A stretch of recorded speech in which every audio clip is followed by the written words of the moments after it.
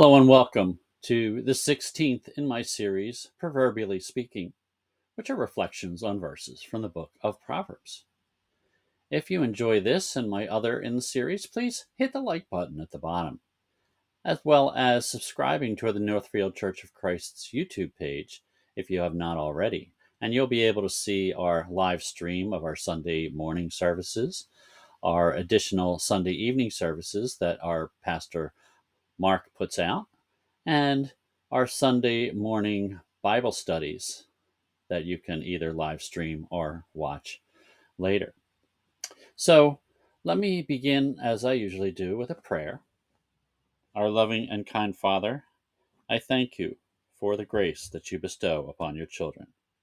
Bless me now, that my thoughts may be pleasing and acceptable to you. It is in your name that I pray. Amen. So today I'm going to look at a couple verses from Proverbs 3, verses 27 and 28, and they read, "Do not withhold good from those to whom it is due, when it is in your power to do it. Do not say to your neighbor, 'Go and come back, and tomorrow I will give it,' when you have it with you." I'm thinking here about that trait we have within us to not want to give when it is our time to give, especially when it is something we owe someone. Withholding good. Why do we do it? What if it's love? Why would we hold back love, or even simply a thank you, or something like a smile or a small gift that we know would cheer another?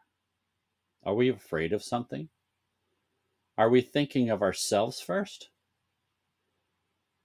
How about that second verse? Go and come back tomorrow. Most of us have heard that famous song of hope from the musical Annie. Tomorrow, tomorrow, I love you tomorrow. You're always a day away. Annie sings this in hopes that her dreams are so close, and in the musical they do come. But think about it. Tomorrow is always a day away. It's never here. There's an old country song by Ernest Tubbs that was covered by the likes of B.J. Thomas, Jim Nabors, Glenn Campbell, Elvis Presley. It's called Tomorrow Never Comes. And the chorus goes, "Oh, tomorrow never comes. No, tomorrow never comes. Now you tell me that you love me, but tomorrow never comes." You have it with you. You know are those who are owed that good. What's holding you back from giving it today? I hope these thoughts had helped you out as well. Until next time, peace.